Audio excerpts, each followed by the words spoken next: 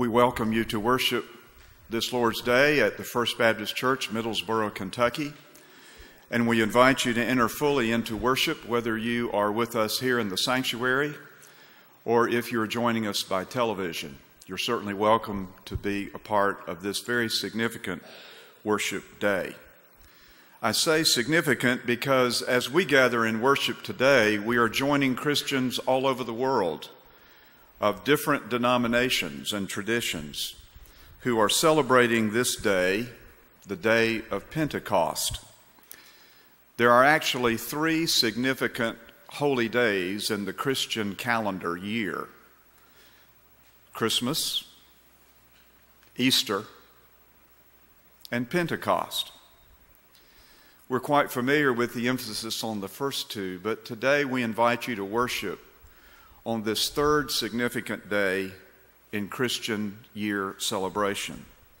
Because a part of the Pentecost story, as you will enter into it today, a part of the Pentecost story is that people of all nations, of all tongues and cultures, are to hear the word of the Lord and to receive the coming of the Holy Spirit as those first Christians did on that first Pentecost. So we invite you to worship, to listen for the good news of Jesus Christ into your world, into your life, into your unique story.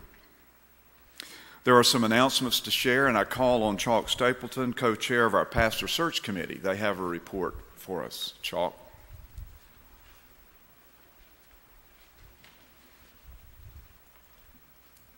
This is information for the ones of you that went at the fish fry Wednesday. The Pastor Search Committee has met 2 different times with a candidate for the pastor at our church. We don't know anymore really right now, just to let you know that we have met with him and his wife, and we're very, very upbeat about both of them. And right now, like I say, the ball's in his court, and we're just kind of staying in touch and so on and so forth. So that's all we can tell you. So if you want to ask questions or whatever, we can't tell you anymore. That's all we know. So I just wanted to let you know that we are working, and we still need you to keep us in your prayers.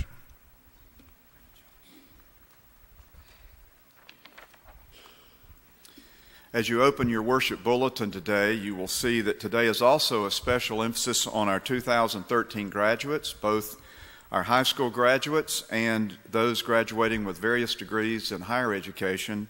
I invite your attention to those names and accomplishments in the bulletin insert. This coming Wednesday, we have our regular schedule for Wednesday evening, our fellowship dinner. You're invited to come and participate. If you'd like to make a reservation, you may use the slip there inside the worship bulletin to do so. We'll have our regular prayer meeting, and you'll notice that this is the last meeting before the summer break for our children's programs. Our choir will rehearse as they always do.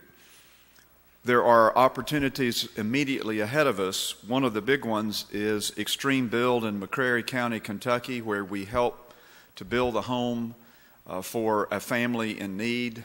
We will be helping the Barnett family in McCreary County this summer, and those dates are before you. There's also opportunity, if you're not able to go and participate in the labor that week, there's the opportunity to help stock the pantry or even to make a cash contribution toward the part that our church will play in that Extreme Build campaign this particular summer.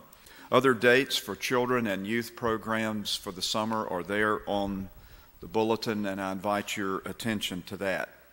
If you're visiting with us today, please take the slip that is there in the bulletin, fill out your contact information so that we can maintain a conversation with you following your visit today. I welcome you all to worship on this powerfully important Pentecost Sunday, and you're now free to greet one another in Jesus' name.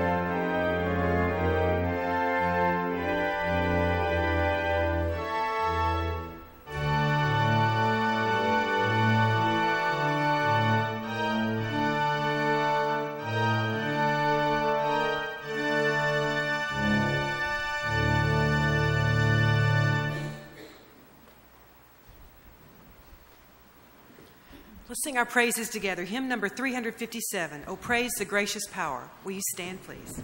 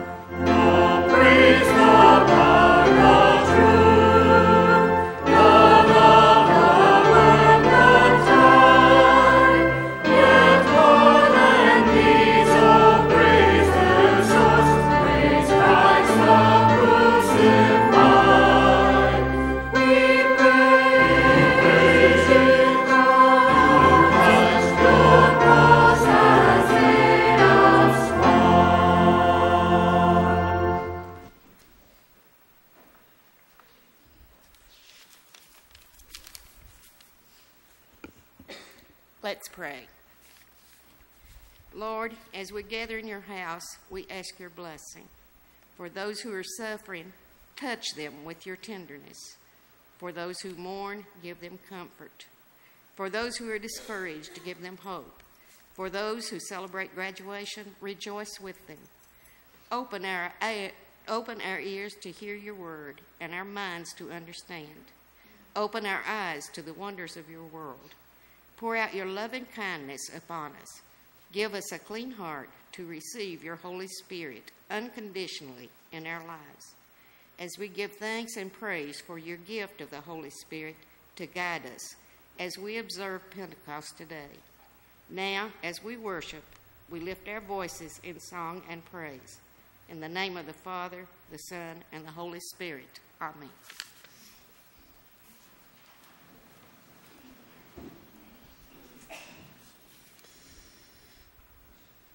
We come to a time to recognize and honor our high school graduates from within our church fellowship. I invite your attention to that bulletin insert in which their names and their plans are indicated, as well as their family relationships. I invite you to remember each of them, be in touch with them with your congratulations and blessings in the days ahead. Joel Benjamin Parker is with us today in worship, and here on the front pew, I know you'll want to extend your particular congratulations to him. At this time, we will focus our recognition on the litany that's printed in your bulletin, and I invite you to follow me as we read this honor and recognition responsively. Let us give thanks to the Lord who guides us to face the challenges and opportunities of life. We thank you, Lord, for your leading, your encouragement, your gifts of educators and teachers, of friends and neighbors who have helped these students and encouraged them in the opportunities of life. Let us give thanks to the Lord for the families and homes into which these graduating seniors were born and have been nurtured. We are grateful, Lord, for our children and our parents, our homes and families, where they learn to grow and experience all the wonders of this life. Lord, this is a time of joy for us as we watch these graduating seniors gather before us to celebrate the completion of this phase of their education and move out from here in new directions for their lives. We ask that you would be with them as they go and strengthen them as they make on new responsibilities in this world. Give them faith and encouragement as they try to be your servants who live in joy and thankfulness for all they have received. We praise you, Lord, for all your gifts and for the opportunity to come together to celebrate this day with these graduating seniors. Thanks be to God. Amen.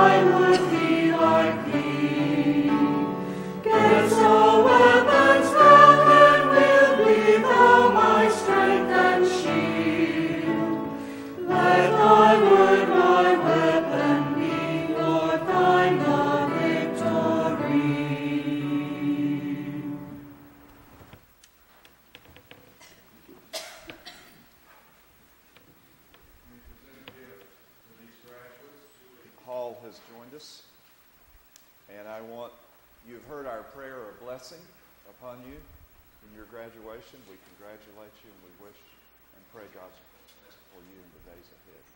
The church remembers you and will support you in your future. God's blessings on you.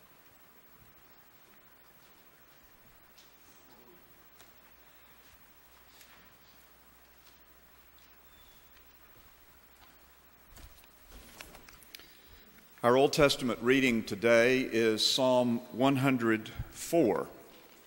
I invite your attention to these words of a very powerful psalm of God's overarching power as creator. It is the appropriate passage from the Psalms to link with the story of Pentecost experienced by the early church. Psalm 104. Bless the Lord, O my soul. O Lord my God, you are very great. You are clothed with honor and majesty, wrapped in light as with a garment. You stretch out the heavens like a tent. You set the beams of your chambers on the waters. You make the clouds your chariot. You ride on the wings of the wind. You make the winds your messengers, fire and flame your ministers. You set the earth on its foundations so that it shall never be shaken. You cover it with the deep as with a garment. The waters stood above the mountains. At your rebuke they flee. At the sound of your thunder they take to flight. They rose up to the mountains, ran down to the valleys, to the place that you appointed for them. You set a boundary that they may not pass, so that they might not again cover the earth. You make springs gush forth in the valleys. They flow between the hills, giving drink to every wild animal. The wild asses quench their thirst. By the streams, the birds of the air have their habitation. They sing among the branches. From your lofty abode, you water the mountains. The earth is satisfied with the fruit of your work. You cause the grass to grow for the cattle, and plants for people to use, to bring forth food from the earth, and wine to gladden the human heart, oil to make the face shine, and bread to strengthen the human heart. The trees of the Lord are watered abundantly, the cedars of Lebanon that he planted. In them the birds build their nest. The stork has its home in the fir trees. The high mountains are for the wild goats. The rocks are a refuge for the conies. You have made the moon to mark the seasons. The sun knows its time for setting. You make darkness, and it is night, when all the animals of the forest come creeping out. The young lions roar for their prey, seeking their food from God. When the sun rises, they withdraw and lie down in their dens. People go out to their work and to their labor until the evening. O Lord, how manifold are your works. In wisdom you have made them all.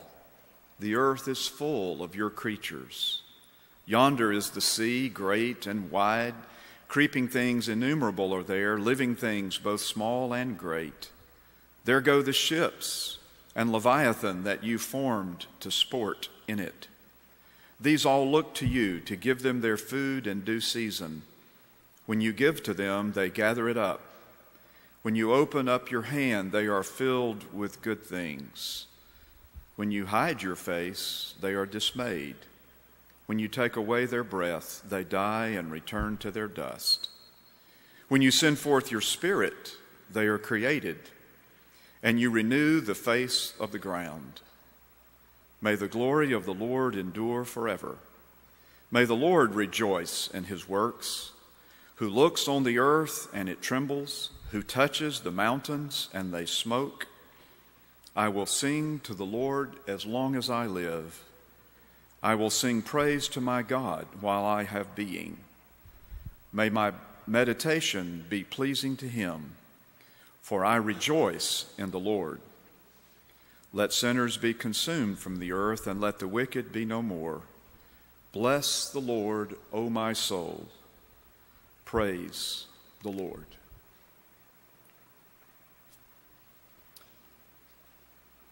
May we pray together.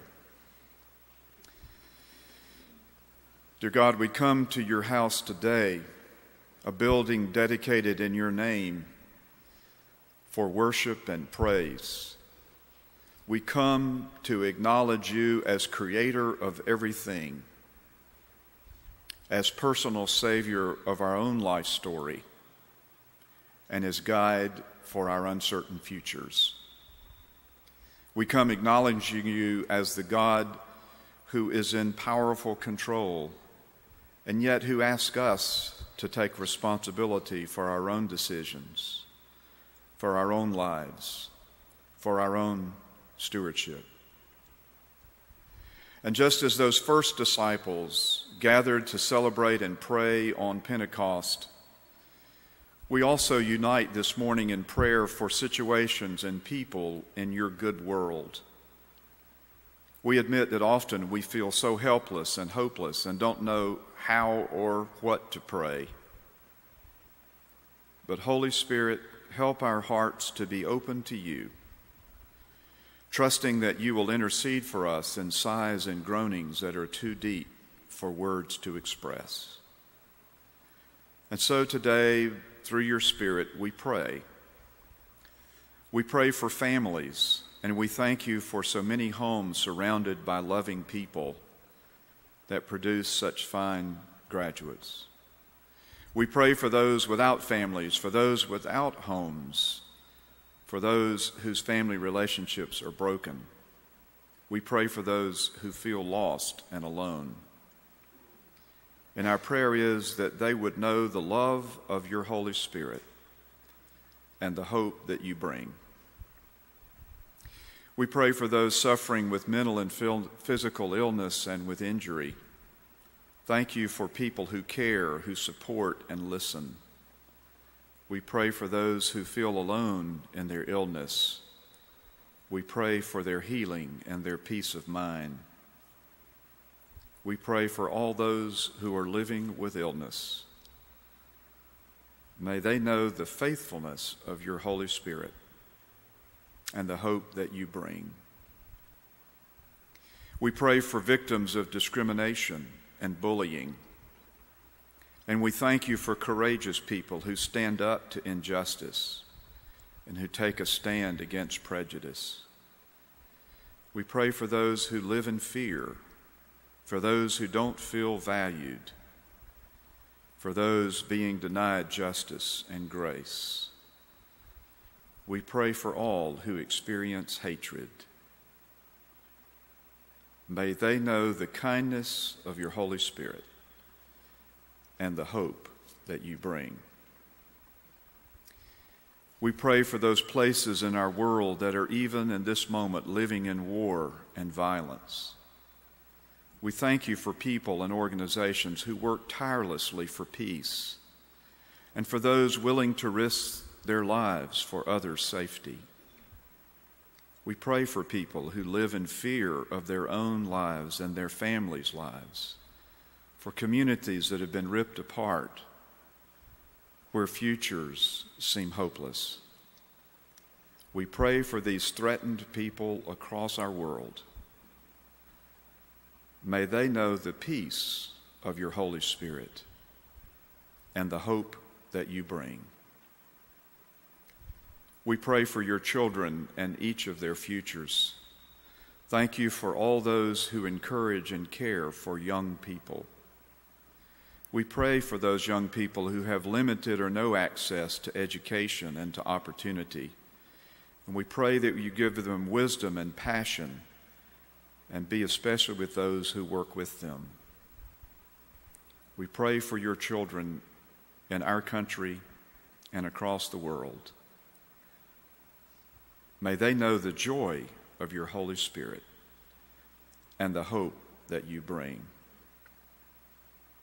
God, use us as your instruments of peace and love and kindness and joy. From this worship service on Pentecost Sunday, send us out to be your agents of healing and grace under the power of the Holy Spirit. As we follow Jesus and listen to the lead of his Spirit, we recommit ourselves in the words that he taught us to pray, saying, Our Father, who art in heaven, hallowed be thy name. Thy kingdom come, thy will be done, on earth as it is in heaven. Give us this day our daily bread, and forgive us our trespasses, as we forgive those who trespass against us. Lead us not into temptation, but deliver us from evil. For thine is the kingdom and the power and the glory forever. Amen.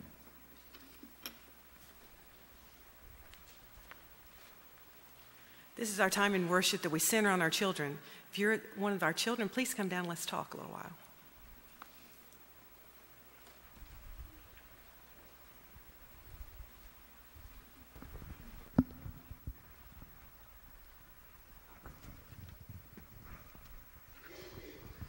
Good morning. I'm going to turn on my fan. It's really warm up here when I wear this robe. It's really warm, so I'm going to turn it on. That's going to cool me off a little bit. Do you like a fan? Do you notice it looks different in worship today? Something different in the sanctuary? Did you see anything? What is it? Is it a color? It is a color. You notice there's red up there and there's red right here because we're talking about Pentecost today. Don's already told you a little bit about Pentecost, hasn't he? Well, in the Bible, Pentecost, the word in the Bible for Holy Spirit is wind. That's funny, isn't it? And you hear this fan right here, and you can hear the wind. Can you see the wind? Anybody see it? I don't think so. But I think if I put this little streamer on here, let's see what happens when I do that. I can hold my microphone. Don't say too much.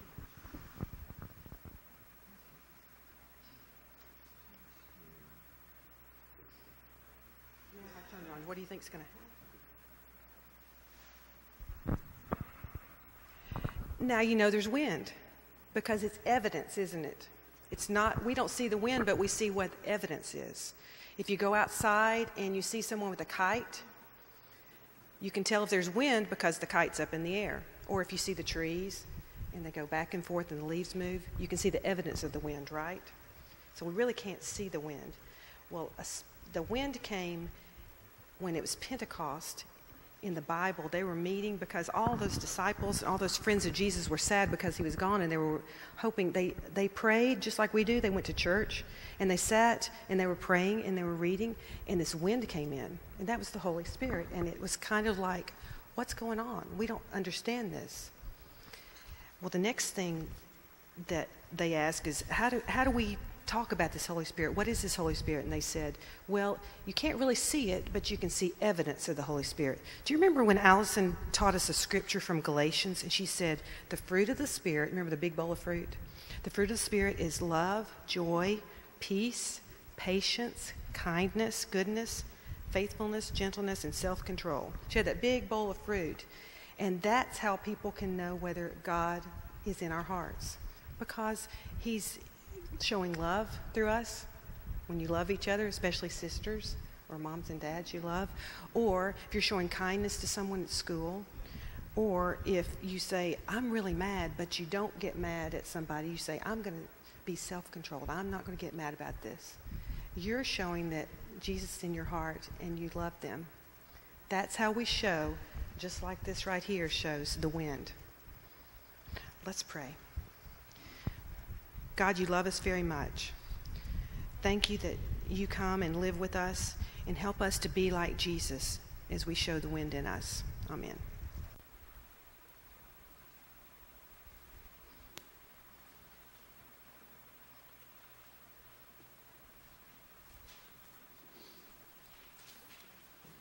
Our hymn of stewardship is number 226, Wind Who Makes All Winds Blow. And let's stand together to sing.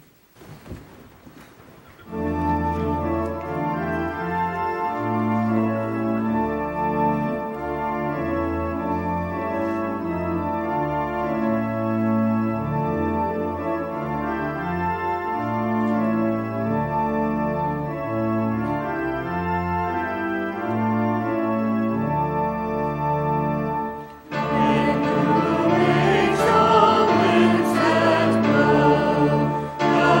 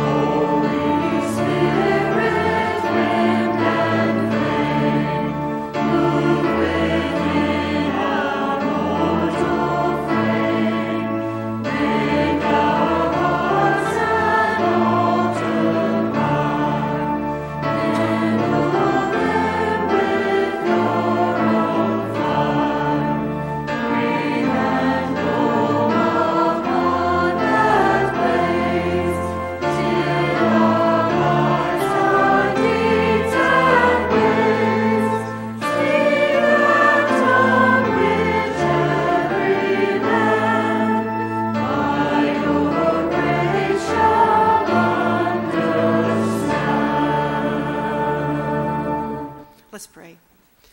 God, giver of all gifts, of all goodness, we thank you. We want to be more thankful. We want to praise you more. Teach us that.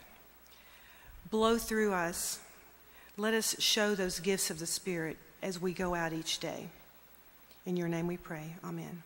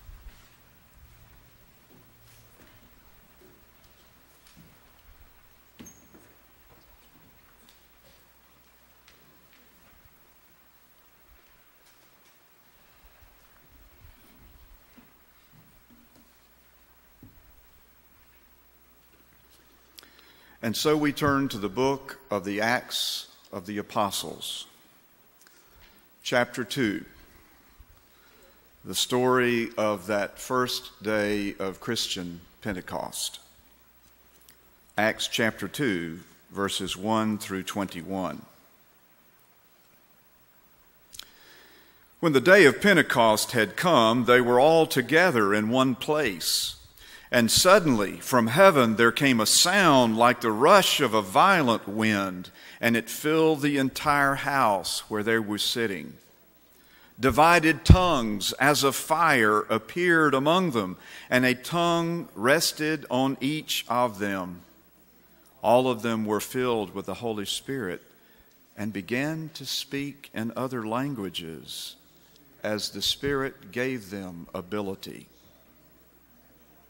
Now there were devout Jews from every nation under heaven living in Jerusalem. And at this sound the crowd gathered and was bewildered, because each one heard them speaking in the native language of each. Amazed and astonished, they asked, "Are not all these who are speaking Galileans? And how is it that we hear, each of us, in our own native language?" Parthians, Medes, Elamites, and residents of Mesopotamia, Judea and Cappadocia, Pontus and Asia, Phrygia and Pamphylia, Egypt and the parts of Libya belonging to Cyrene, and visitors from Rome, both Jews and proselytes, Cretans and Arabs. In our own languages we hear them speaking about God's deeds of power. All were amazed and perplexed, saying to one another, "What does this mean?" But others sneered and said, "They're filled with new wine." But Peter, standing with the 11, raised his voice and addressed them. "Men of Judea and all who live in Jerusalem, let this be known to you, and listen to what I say. Indeed, these are not drunk, as you suppose, for it is only 9 o'clock in the morning. No, this is what was spoken through the prophet Joel.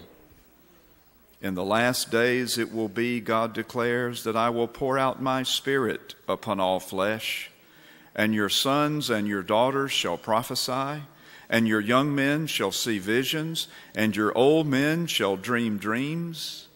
Even upon my slaves, both men and women, in those days I will pour out my Spirit, and they shall prophesy. And I will show portents in the heaven above, and signs on the earth below, blood and fire and smoky mist. The sun shall be turned to darkness, and the moon to blood, before the coming of the Lord's great and glorious day. Then everyone who calls on the name of the Lord shall be saved."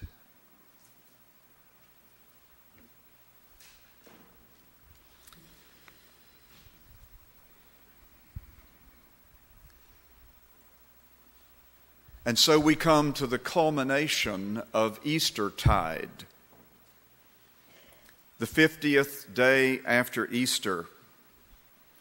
The early church had been listening to the resurrected Jesus teach and instruct, guide and encourage them for 40 days. And then with his ascension to heaven, they spent 10 days in a prayer vigil, waiting as he commanded, waiting for the Holy Spirit. Today we celebrate the culmination of their experience, and we anticipate the coming of the Spirit into our lives and our witness. You see, what was happening in Jerusalem then was that the Jewish feast of Pentecost, which had been kept for centuries by faithful Jews, was being celebrated in the city. And the coming of the Holy Spirit of the risen Jesus came in and overrode that ancient Jewish festival and gave it new meaning. The Jews were there in Jerusalem from all over the world.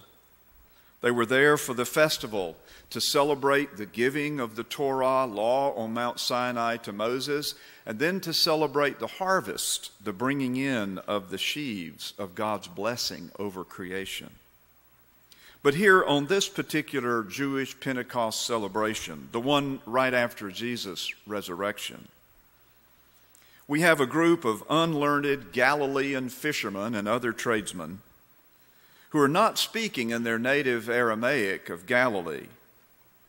But when they spoke, they were heard by all of those pilgrims from all of those nations that Luke listed in the story. They are heard in their own language. To all, this was clearly a manifestation of the Holy Spirit of God. But it's something radically new, even for Judaism. Judaism didn't make it in order to go out and proselytize and bring other people in. No, you were born into the covenant of Abraham, Isaac, and Jacob. Judaism didn't expand its arms and open its wings ever so much. But here is Christianity from the get-go, realizing that it must aim at the whole world, at all races and all tongues, never content to be a religion held by the few. This is for all of humanity. This is the good news of God in Christ, crucified, dead, and resurrected. Slaves, men, women, young, old, domestic and foreign, citizen and one from far away. All will be included in the good news.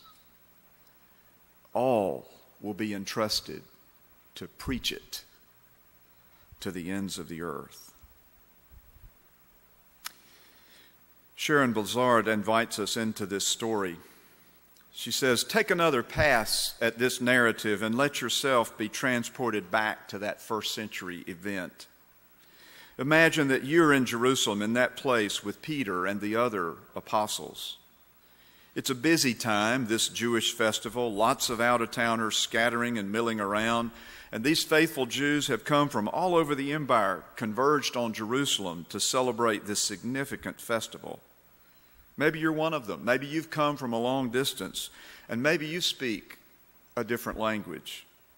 But you're hungry to hear more about this new thing concerning Jesus. Some say that he is Messiah. So you want to know more from these disciples of his. And then suddenly the wind of the Holy Spirit fills the place. You hear the roar of it as it rushes through the place. What else are you hearing? What else can you see? What do you smell? What are you feeling? Everything's crazy. People come running in to see what's happening. A cacophony erupts. Excited voices are speaking in many different languages. And then an amazed silence blankets the room. The disciples begin to speak. And it's amazing because each person hears the message in his or her own language.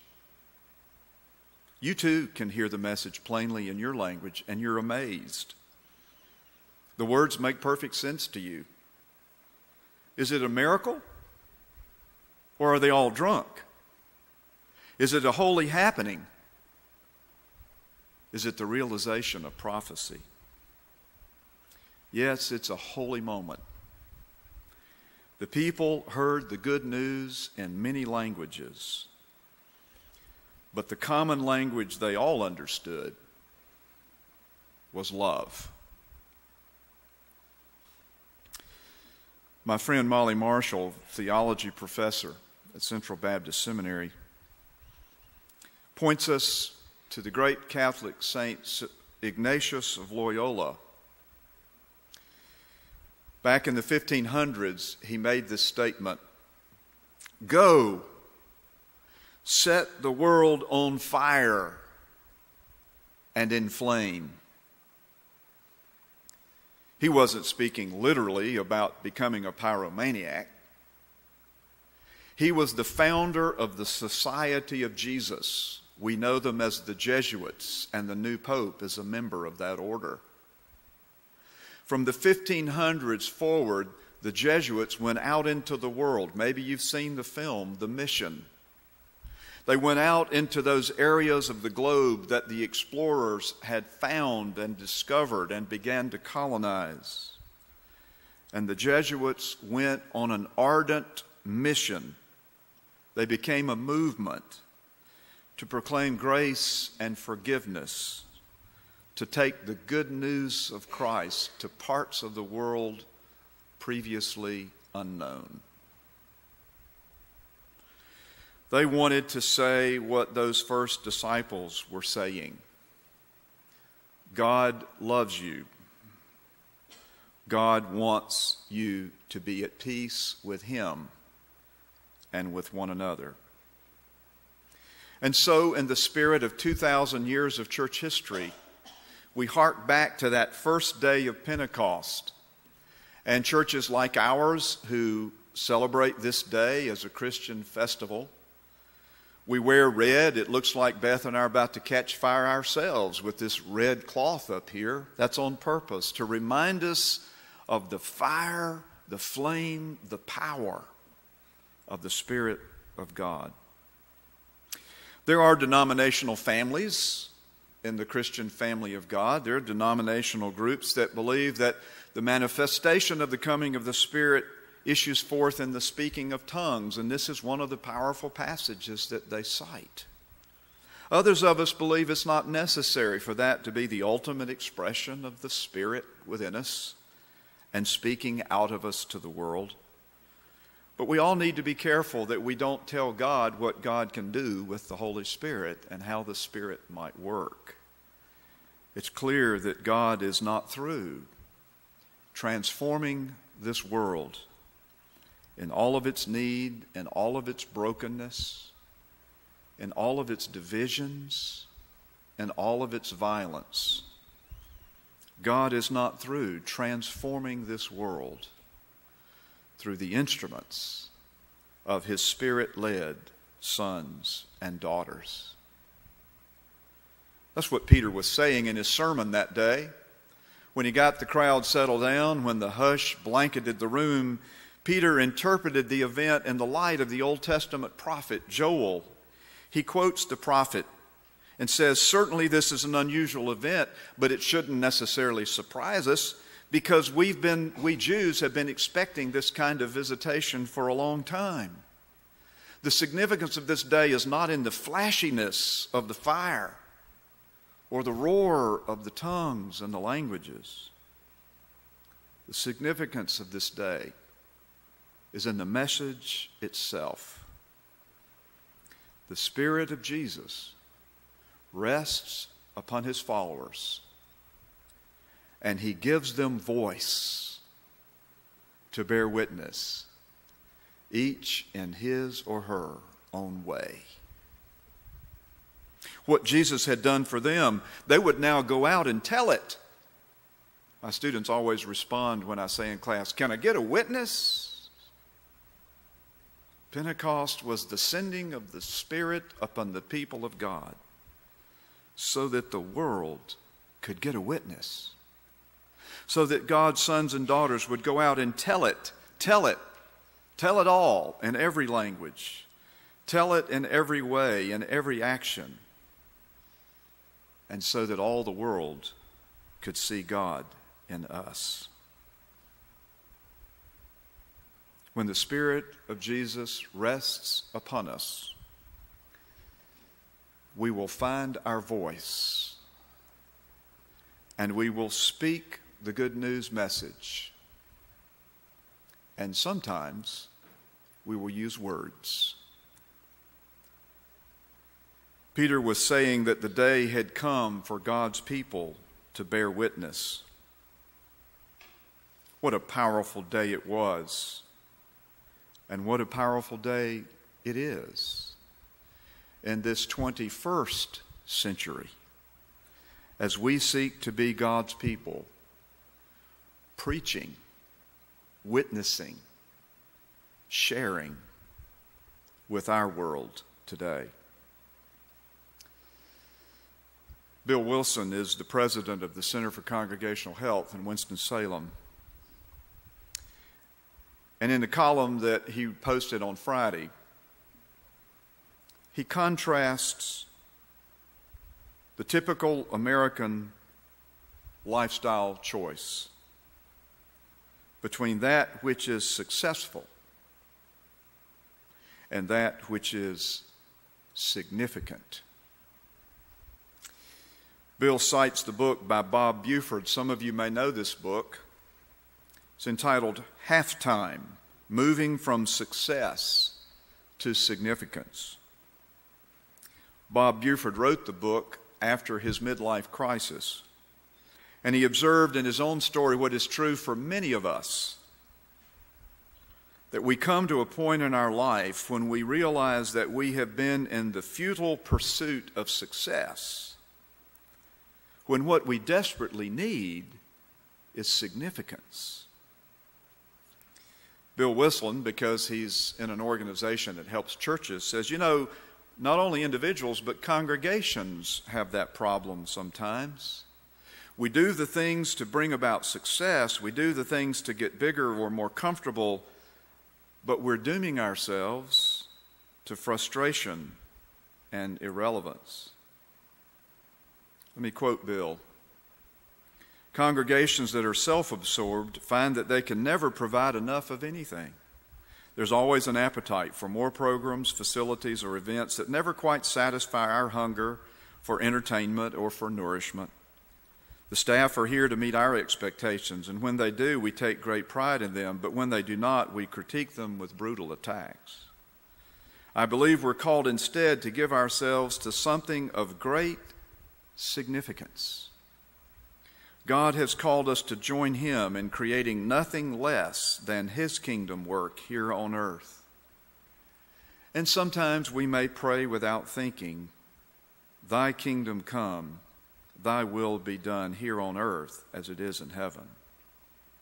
But when we give ourselves fully to that significant task, real success is inevitable. Bill goes on to describe the fact that in May we anticipate in many of our churches groups going out on summer mission projects around the region or around the world. And of course I thought about Extreme Build coming up soon for us. Bill says when those mission teams return, what their congregations will hear in those mission reports sounds something like this. I didn't really know what to expect, but I went anyway. The food was strange, but I ate it anyway. The people were different, but I loved them anyway. The idea of helping others in Jesus' name was new to me, but I tried it anyway. I am a different person than when I left here. I am so thankful to be part of something that truly makes a difference, something that is actually significant. We have to work against our American lifestyles and our core values in secular society that would entice us to pursue success when what we really want is significance. Our mission projects remind us of what the work and life of the kingdom is really like. It's less about us and more about others. It's focused not on what we want, but upon what God needs us to do. It's more interest in serving than being served, and giving away rather than getting. Jesus made it pretty clear and simple. You find your life when you give yourself away. Can I get a witness? Your young men shall see visions. Your old men shall dream dreams. Your sons and your daughters will prophesy. It means preach, which means give a witness. Sometimes with words. Our own sons and daughters are graduating and going out from this place of home and church and nurture and growth to significant places in their world. And Julie and Joel and others listed, but you're here. Julie and Joel, daughter and son of this church. Go with our blessing. Go with our prayers. Make a significant difference as Jesus makes a difference in you. And may we all go with tongues of flame and the power of the wind of the Spirit. Can I get a witness? The hymn of opportunity and commitment is hymn number 229. Let every Christian pray. I invite you to sing these words as your own dedication. If you have a decision that you want to make, you may make it there in your pew in your own privacy before God, or you may choose to come and share it with us for our encouragement, and so that we might promise to support you at this point in your journey.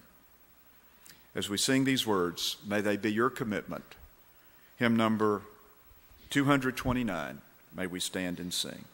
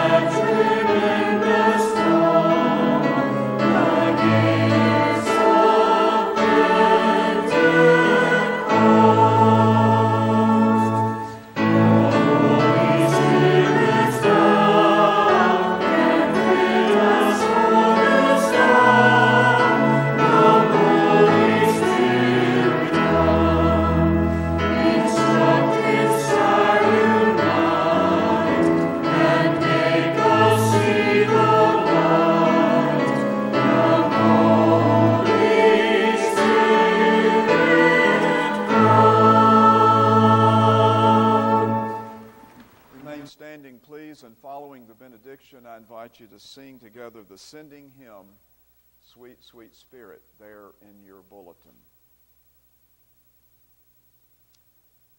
May you go feeling the spark of the Creator within you, kindling the light of Christ in all those whom you encounter, and allowing the gentle breath of the Spirit to sustain and inspire you through Jesus Christ our Lord. Amen.